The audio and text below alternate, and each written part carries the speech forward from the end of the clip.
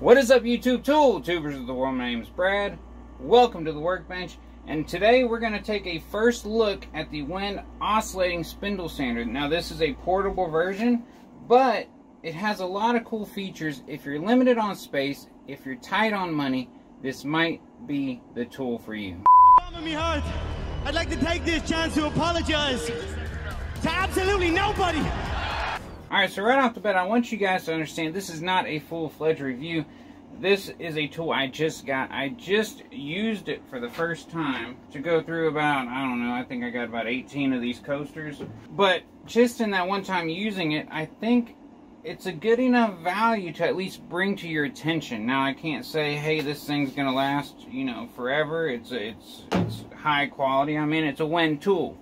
WEN are cheap tools. You got to understand that. But I wanted to show enough people this because I know there's mosquitoes all in my shop. I know there's enough people in similar situations as me. Y'all could tell from the intro, I'm in a very cramped space, and I know there's a lot of other people in tiny shops just like this. The other big benefit of this thing is it's portable. So you can use it like this and go along the edge of a board or a tabletop or whatever have you.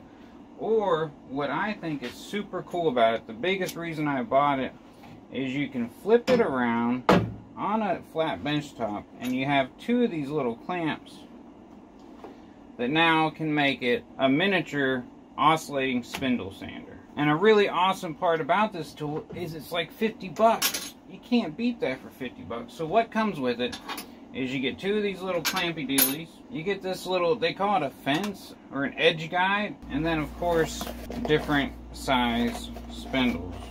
This is like a 3/4. I'd probably call this maybe 1.5 inches. 3/4, right? Yep, 3/4, and probably a 1/2 inch here. Yep. So it came with a 1/2 inch sleeve, but I didn't have a 1/2 inch rubber drum, so I was wondering what was up with that. So you're just supposed to put the 1/2 inch sleeve directly on there, I guess. Okay, that's cool. And so we're gonna put the 3/4 back on here. Get it on there good and tight. That's good. And then also this little mounting bracket or mounting pad, I guess so the vibration. I didn't use it and I didn't have a problem, but I guess it wouldn't hurt anything. You don't want to put too much pressure using these clamps and break your plastic housing, so this would give it a little cushion. Speaking of which, it is all plastic, rubber overmolding, rubber reference surface, we could say that. The travel is not as much as a true benchtop spindle sander, and I'll show you right now. So just looking at it, I'd probably say 1/2 inch of actual travel there. I was looking through the manual to see if it actually listed how much travel. I noticed there was another sheet, so I guess that 1/2 inch thing must be an issue because they put a whole new pamphlet that says, when using the 1/2 inch sanding sleeve, just put it straight on the shaft.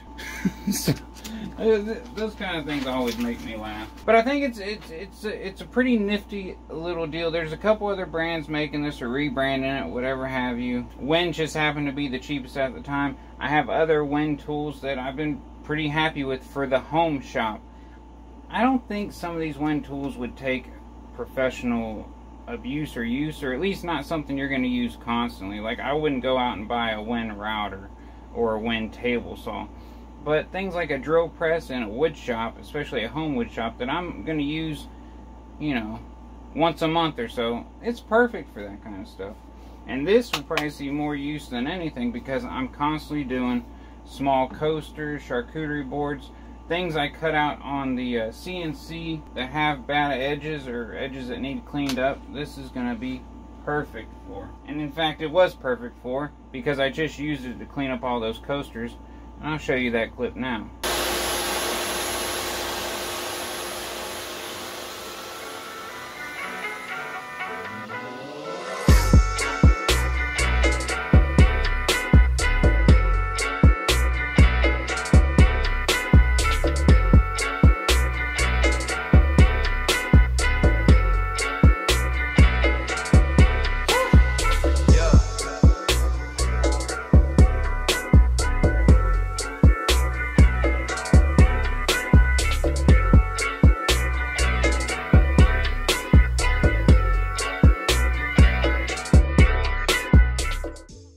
as you can see, it made quick work of those coasters, got the edges nice and cleaned up, at least cleaned up enough that, you know, we're ready for lacquer. And of course you can buy different grits with this if you want to, you know, sand it up to 600 or 300 or whatever have you. You know, once you get to about 180 to 200, plenty good enough for lacquer. And then of course I forgot to mention, but it is variable speed, so we'll go from low to high just so you can actually see it. So that's low speed.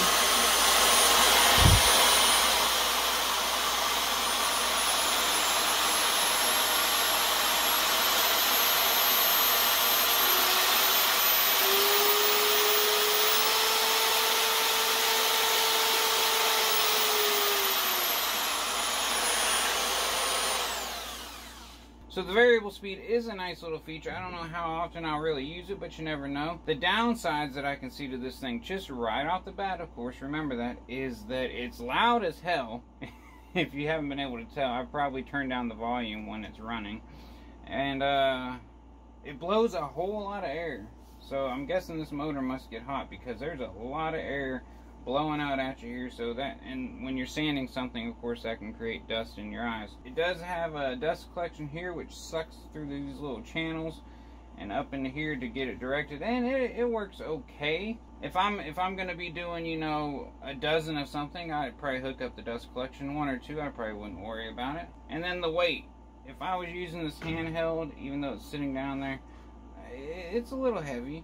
But that's not always a bad thing, you know. Heavy can take out some vibration and also add some stability sometimes. And just so y'all can see it mounted up, even though I know I already showed a video, we'll mount it on the pad this time.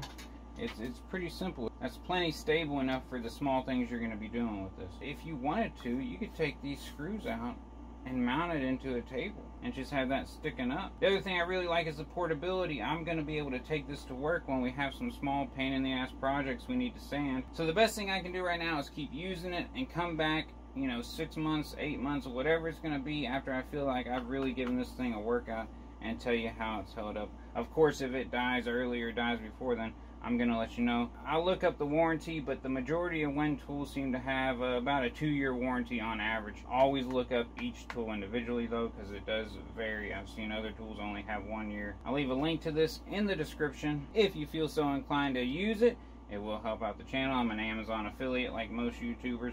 Gives me a few pennies to help support the channel. So I'm not going to drag on this video any longer than it has to be. It's a cool tool. It's definitely an option if you're on a budget or in a small space. You know, you wrap up the cords, you put it in a toolbox or on a shelf, and it's not taking up room on your bench top. That's probably the #1 benefit of this thing that I'm seeing. And so if you enjoyed this little quick overview of the WEN portable oscillating spindle sander, if you're building a wood shop on a budget or just like a DIY hobby type shop, I'm always looking for budget friendly tools.